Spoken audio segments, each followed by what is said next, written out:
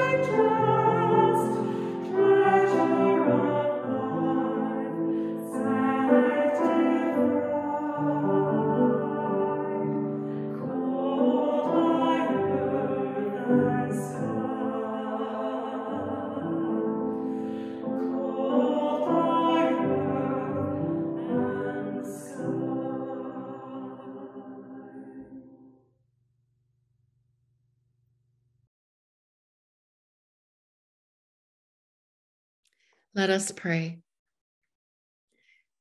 God of restless fire and urgent river's flow, unsettle the false peace which hides our divisions. Unfold our hearts to sense your presence. Unloose your kingdom and make us one in Jesus Christ, the first of many brothers and sisters. Amen.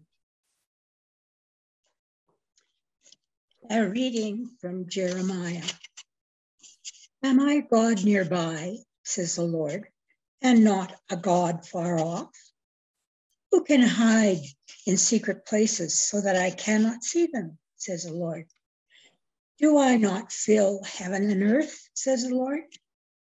I have heard what the prophets have said, who prophesy lies in my name, saying, I have dreamed. I have dreamed. How long? Will the hearts of the prophets ever turn back? Those who prophesy lies and who prophesy the deceit of their own heart? They plan to make my people forget my name by their dreams that they tell one another, just as their ancestors forgot my name from Baal.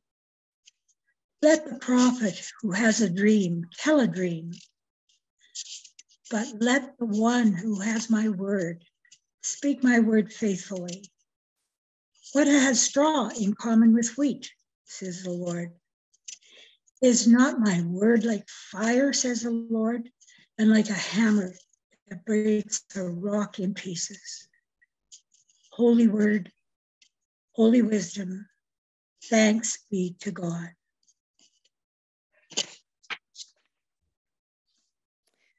This morning we pray Psalm 82. God stands in the council of heaven and gives judgment in the midst of the gods. How long will you judge unjustly and show favor to the wicked? Save the weak and the orphan, defend the humble and needy. Rescue the weak and the poor, deliver them from the power of the wicked. They do not know, neither do they understand. They go about in darkness. All the foundations of the earth are shaken. Now I say to you, you are gods, and all of you children of the Most High. Nevertheless, you shall die like mortals and fall like any prince. Arise, O God, and rule the earth, for you shall take all nations for your own. Strength of the weak, defender of the needy, rescuer of the poor, deliver us from the power of wickedness, that we may rejoice in your justice now and forever, through Jesus Christ our Lord. Amen. A reading from the letter to the Hebrews. By faith, the people passed through the Red Sea as if it were dry land. But when the Egyptians attempted to do so, they were drowned. By faith, the walls of Jericho fell after they had been encircled for 7 days. By faith, Rahab, the prostitute, did not perish with those who were disobedient, because she had received the spies in peace. And what more can I say? For time would fail me to tell of Gideon, Barak, Samson, Jephthah, of David and Samuel and the prophets, who through faith conquered kingdoms, administered justice, obtained promises, shut the mouth of lions, quenched raging fire, escaped the edge of the sword, won strength out of weakness, became mighty in war, put foreign armies to flight. Women received their dead by resurrection. Others were tortured, refusing to accept release in order to obtain a better resurrection. Others suffered mocking and flogging, and even chains and imprisonment. They were stoned to death. They were sawn in two. They were killed by a sword. They went about in skins of sheep and goats, destitute, prostituted, tormented, of whom the world was not worthy. They wandered in deserts and mountains, and in caves and holes in the ground. Yet all these, though they were condemned for their faith, did not receive what was promised, since God had provided something better so that they would not, apart from us, be made perfect. Therefore, since we are surrounded by so great a cloud of witnesses, let us also lay aside every weight and sin that clings so closely, and lets us run with perseverance the race that has been set before us. Looking to Jesus, the pioneer and protector of our faith, who for the sake of joy was set before him and endured the cross, disregarding its shame, and has taken his seat at the right hand of the throne of God. Holy word, holy wisdom, thanks be to God.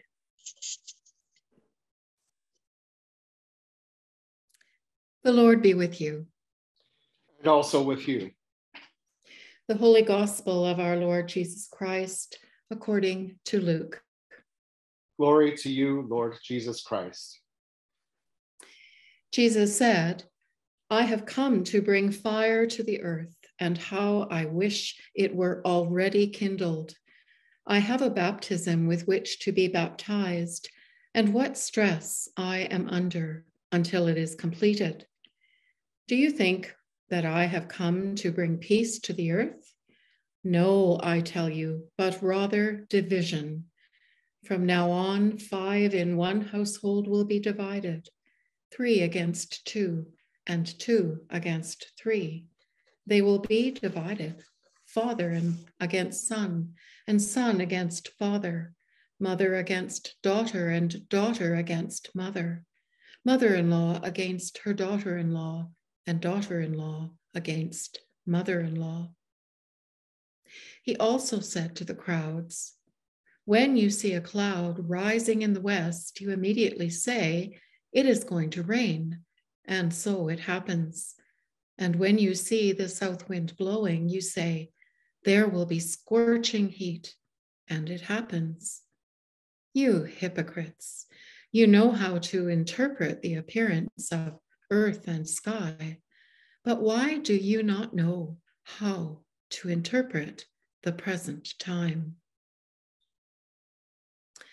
The Gospel of Christ. Praise to you, Lord Jesus Christ.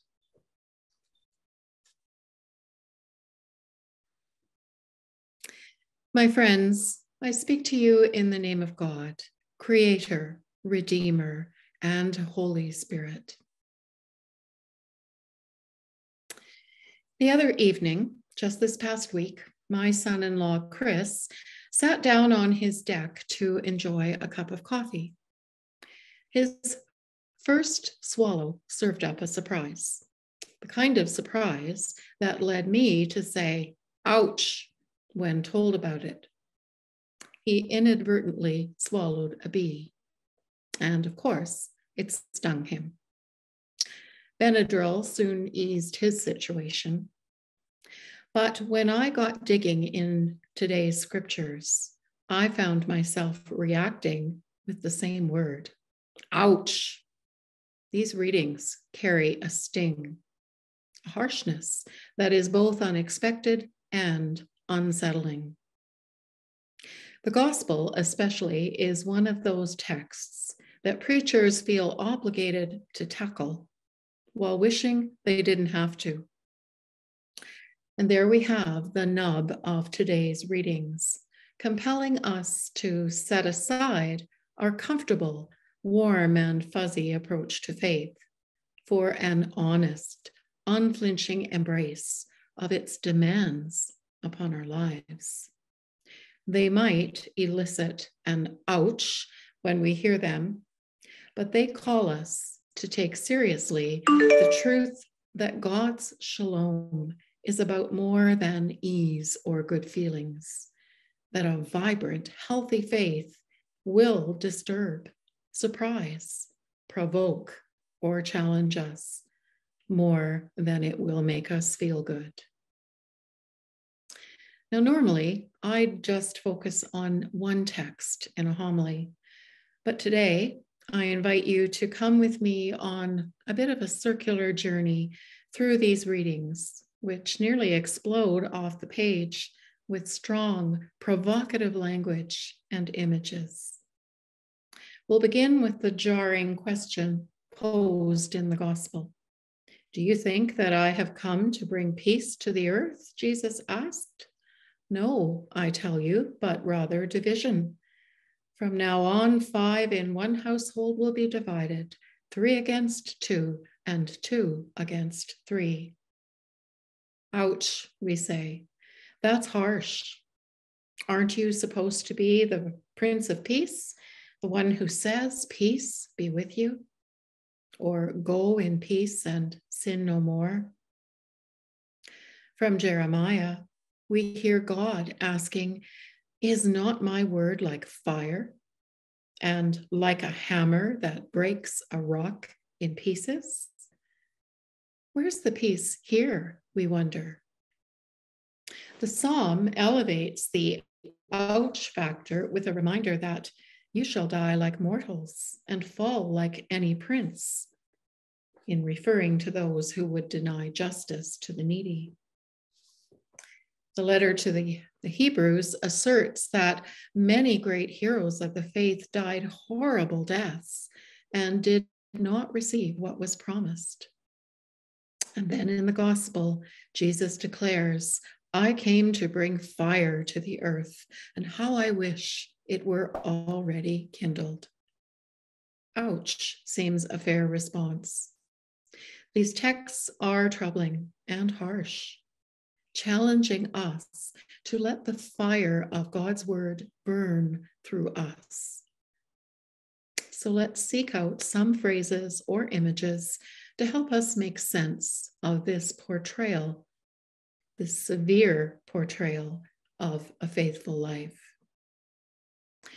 Jeremiah asks, what has straw in common with wheat? Here, God's using a metaphor to distinguish between true and false prophets.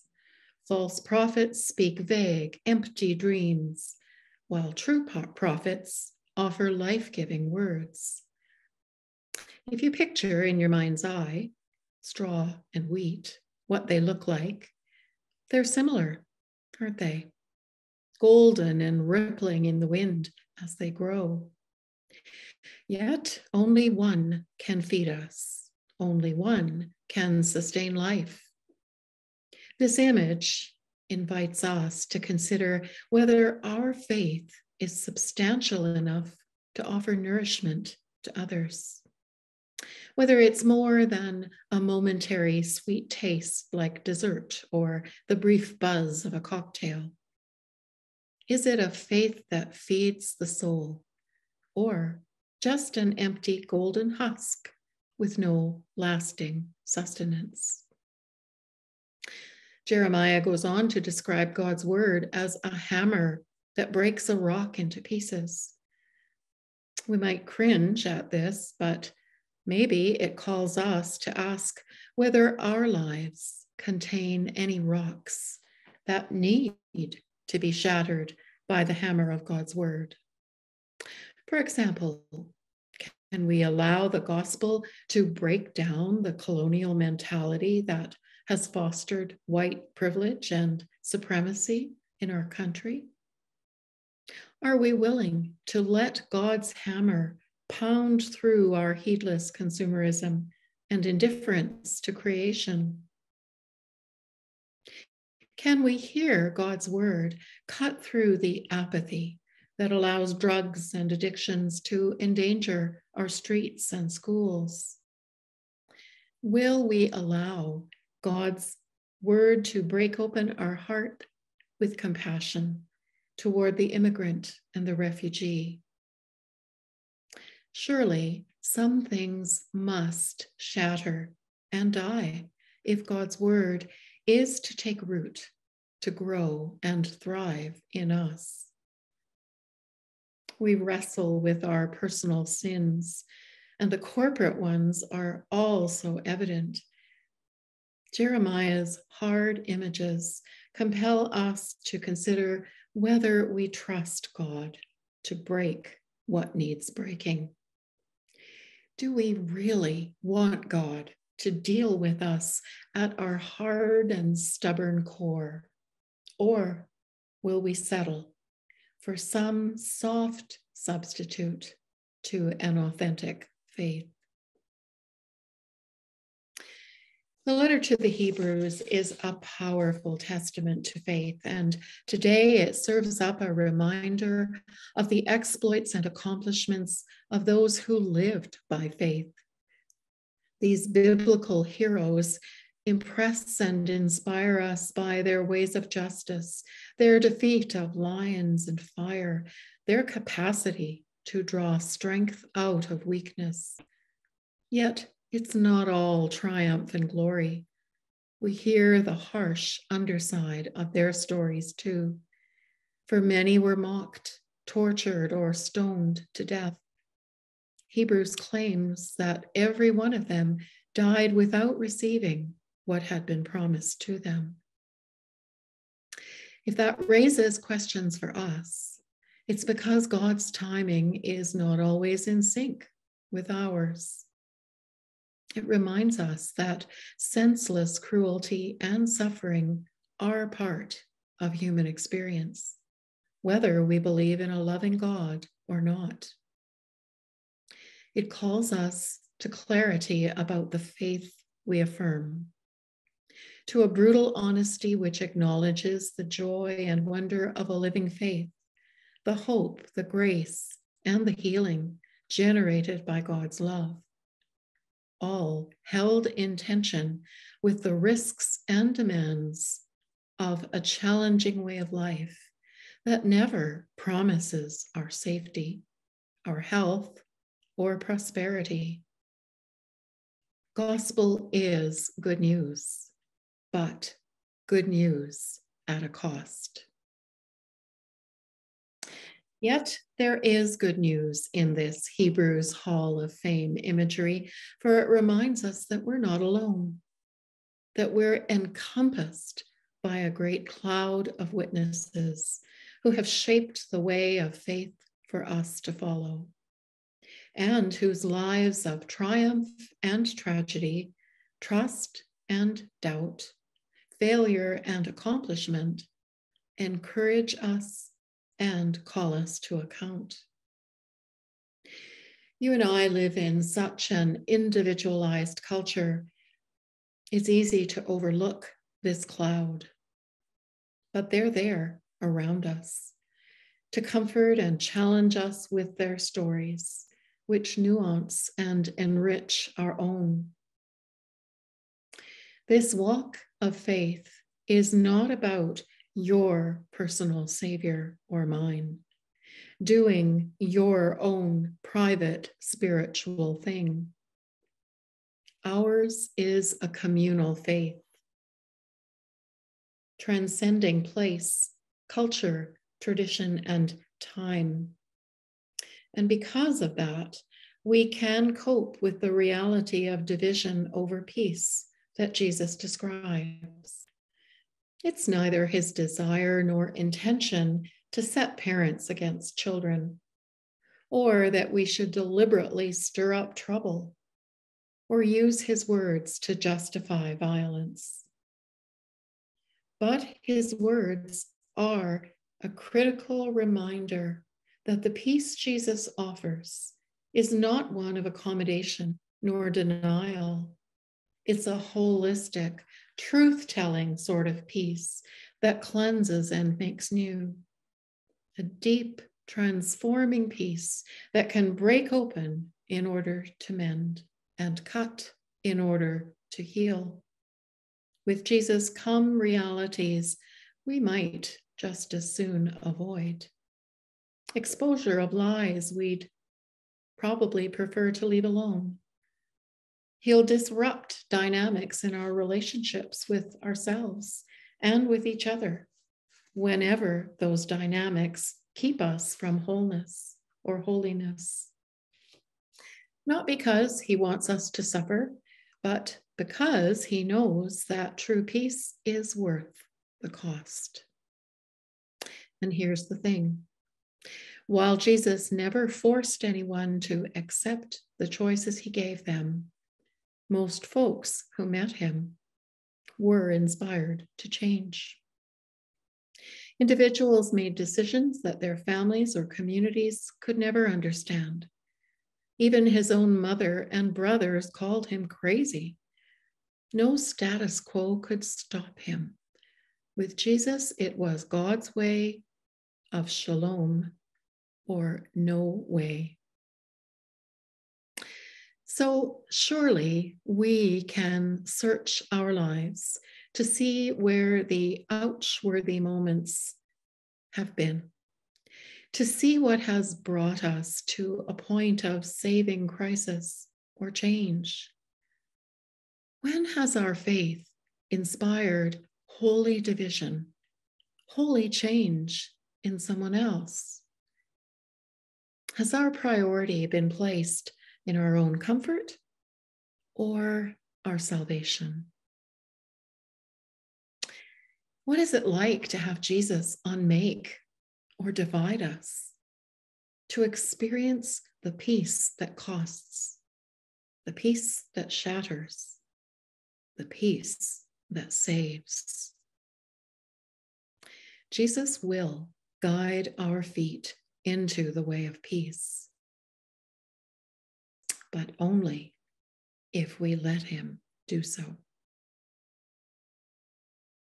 Amen.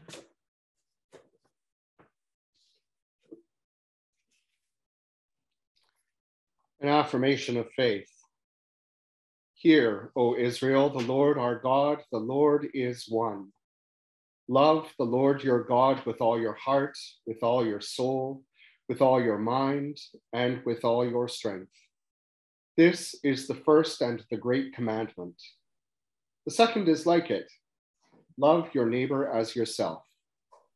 There is no commandment greater than these. Amen.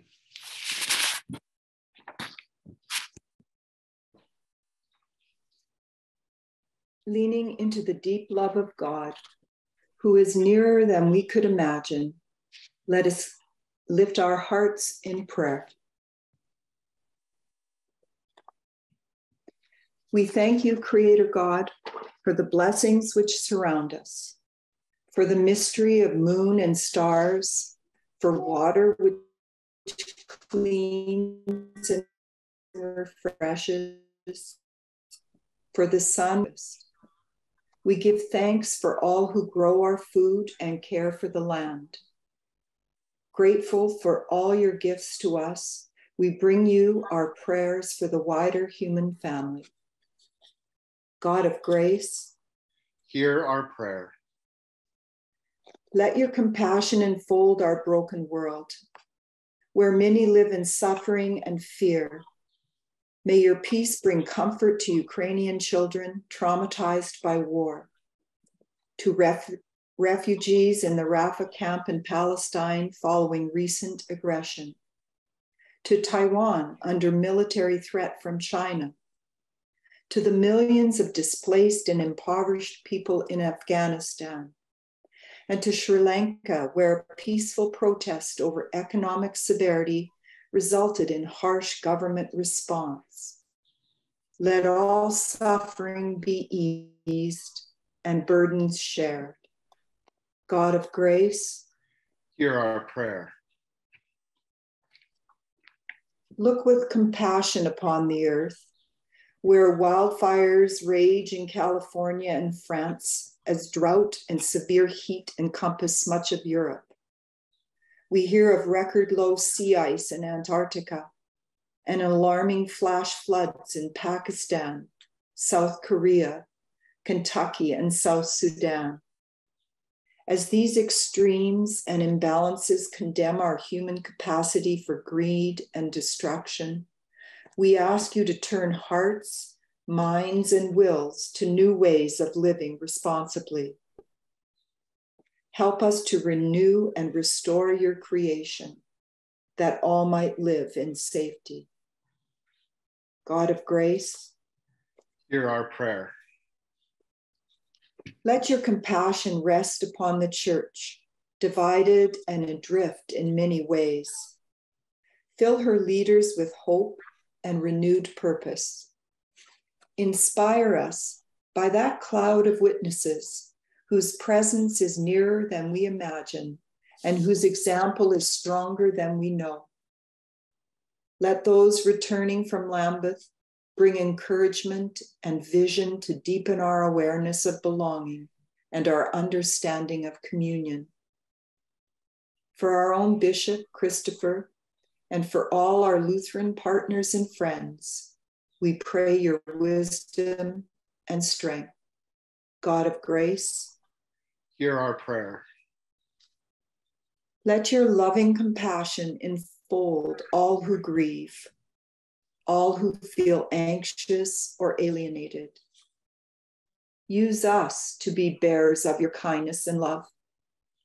We ask your healing grace for Eduardo and Saldo, Catherine and Glenn Ash, Chris Atkins, Ed and Joan Beisel, Mark Sharon,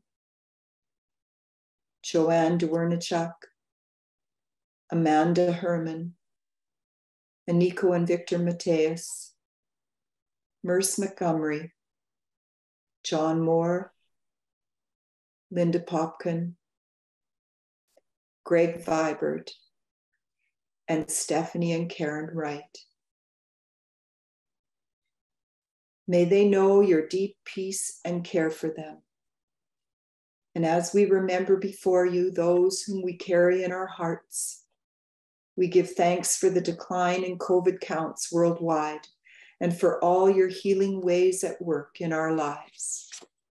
God of grace, hear our prayer. Let your compassion guide and ground our Emmanuel community in all our ministries of prayer and caring, of hospitality and outreach, of learning and creating. Let your loving acceptance of us inspire our welcome of and concern for others. Make us generous and wise, ever willing to risk new ways. We ask your grace for our priest, Fran, and for staff and volunteers who work closely alongside. Keep safe all who are traveling in this late summer season, as well as children and young people within our parish circle. God of grace, hear our prayer. With gratitude, we remember all who have died in faith and now rest in your care. We ask for your comfort for Alina and Pasha Pomerenko as they mourn the passing yesterday of Alina's mother, who lives in Russia. As they trusted in your love, may we hold fast to your promises of eternal life. God of grace, hear our prayer. Receive all our prayers, loving God, and keep us ever close to your great heart of love. Through Jesus Christ, our strength and our stay. Amen.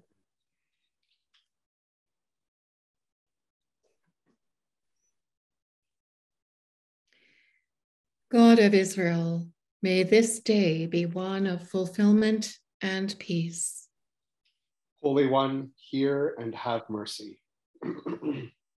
Teach us to love others as you have loved us. Holy One, hear and have mercy. Fill the world with your peace and justice. Holy One, hear and have mercy. Strengthen and relieve those who are in need. Holy One, hear and have mercy. Renew the church through the power of your life-giving Spirit. Holy One, hear and have mercy. Source of light, yours is the morning and yours is the evening. May Christ, the Sun of righteousness, shine forever in our hearts and draw us to that light where you live in radiant glory. We ask this for the sake of Jesus Christ, our Lord. Amen. Gathering all our prayers and praises into one, let us pray as our Savior taught us. Our God in heaven, hallowed be your name. Your kingdom come, your will be done on earth as in heaven. Give us today our daily bread. Forgive us our sins as we forgive those who sin against us. Save us from the time of trial and deliver us from evil. For the kingdom, the power, and the glory are yours, now and forever. Amen. And the whole earth live to praise your name, through Christ our Lord. Amen.